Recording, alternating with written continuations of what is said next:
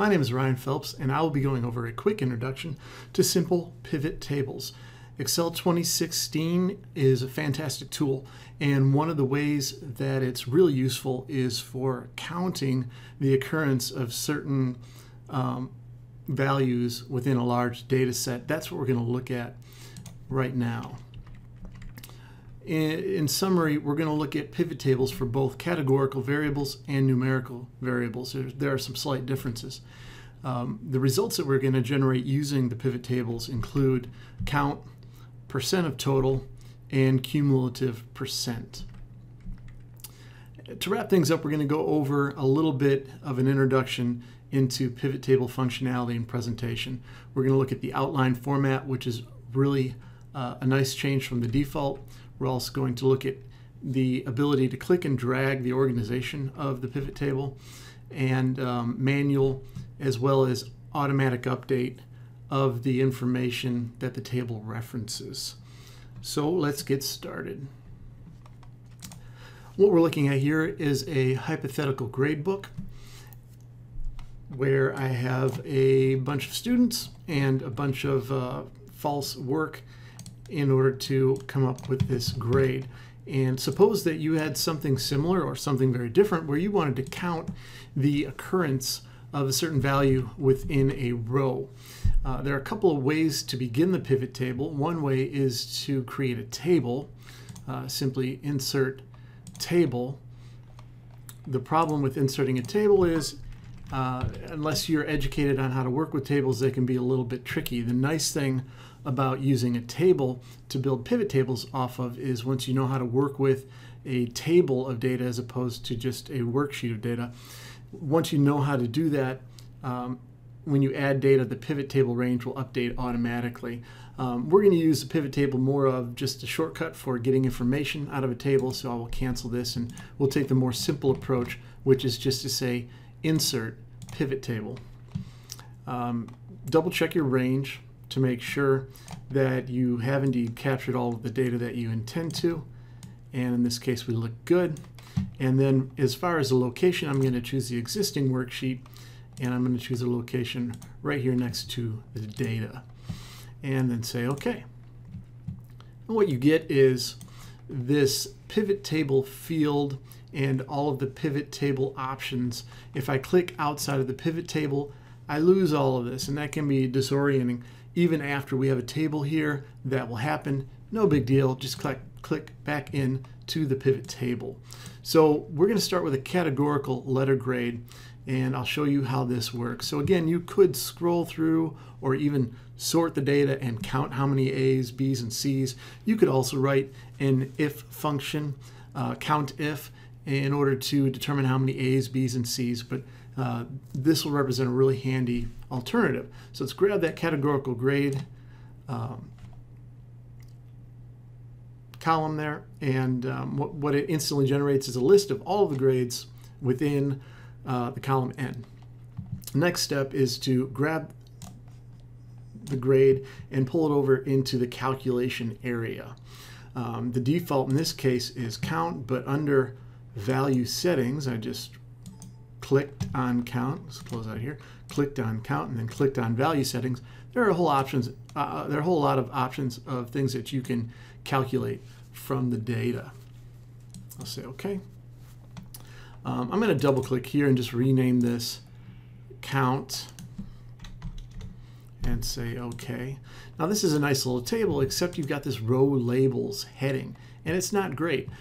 This comes from the default setting for pivot tables. So if we go to design, and instead for report layout, if we go to outline, then we get the actual heading of the column that we were looking at. So now Excel has instantly returned a count of how many A's, 6 A's in this case, 28 B's, etc. And this is great information. It may be even more important and a little bit cumbersome to try to figure out what the percent breakdown for each of these is. We can add that to our table simply by grabbing the same column heading and dragging it over to the calculation area. If we click on count and click on value settings, it's kind of hard to find, but you can go in here and click on show values as, and instead of no calculation, again, we are going off of count. Instead of no calculation, we're going to go ahead and look at percent of grand total. I will also change this to a percent heading and say OK. And now we can see clearly that 6 A's represents 9.38% of this class. I'm going to go in here and try to center that. It's going to bother me. Okay, now this is nice as well, and if we highlight, for example, A through C, this is a desirable place to have students fall in this range. We can see down here at the bottom that the sum of this is 81.25%. But what if we wanted a running cumulative percent? We can also do this within the same table. Let's grab the grade and bring it down once more. And in this case, we're clicking again on count of grade and value field settings, and in this case show value as. We're going to go and scroll down. Again, a lot of options here you can use. We're going to look at percent running total in and say OK. Now we have this nice little table here. Zooming out a little bit, we can see that indeed 81.25% of all of the students got at least a C. So that's all fine and good for a categorical variable. How would we go about doing the same thing for our number grade? Let's take a look at that. So once again, insert pivot table. Double check that all of the data that we want have been highlighted. In this case, it's not clear, so I'm going to go ahead and just click on the student, hit Control-Shift right and down, and then click on the button again. Existing worksheet, I'm going to put this right below our previous table. Click the button again and say OK. And here we have our pivot table fields. So this time, instead of grabbing the categorical letter grade, which is this last one, I'm going to grab the numerical grade and drag it down to rows. This is going to give me every value for a grade. And as I do it again in the calculate column, in this case, you can see it's given me sum. Now, we don't want sum. We want to know how many. So I'm going to go in, click on sum of grade, click on value field settings, and say count. OK. Now, here's the problem with numerical data is it's going to give us a count for every grade value. This is easy enough to fix. Right-click on any of these values under row labels and say group. In this case, it's going to give you an automatic minimum and maximum. If you unselect these, you can make your own minimum and maximum. I think I'll start at 0.5 and go all the way up to 1. And if we do that in integrals of 0.1, that will demark the grades for us. So I will say OK, and it's going to collapse this down to our desired grades. Comparing these two, you can see that the order is different. We can often vary the order simply by clicking on this little arrow and saying sort instead of from smallest to largest, in this case largest to smallest, and now the numbers will correspond beautifully. Also, this is that default layout, so we're going to go to design and report layout and choose show an outline. Okay, now to add the other two. So we will just grab this and drag it down here again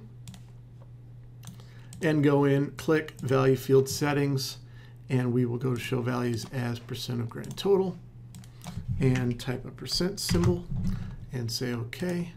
And then here we will go and click on value field settings and show as a percent running total in and type in cumulative and say OK. And now you can see that we have indeed looked at how to generate a very simple one variable pivot table with lots of results in just a little bit of time based on both a categorical and a numerical variable. Finally, in terms of pivot table functionality, it may be in certain cases that you want to change the order of these. If you right click and choose pivot table options, there is an option under display for classic pivot table enables dragging of fields. OK, and then you can simply grab the field that you want and click and drag. Finally, in terms of updating, now one thing that's tricky with pivot tables is that you might have gone through this process and then, for example, let's take a look, 6 A's. Let's suppose that a student dropped the course and that student had an A, so I'm going to try to find an A student here. Here's an A student, and I'm just going to delete them. Now, if we go back and look at our pivot tables, lo and behold, they still say 6. And even if we save and close and reopen, it'll still say 6. So to manually update this, we can go to Data and say Refresh All, and everything is up to date. Now, what else can we do? We can actually right-click and go to Pivot Table Options, and under Data, we can say Refresh Data when opening the file, and this is good for something that you're going to continually use, where you will continually reference your pivot table and say OK.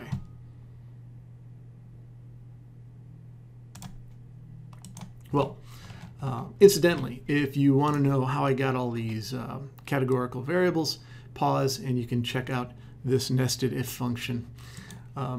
Thanks for watching. I hope you found it useful.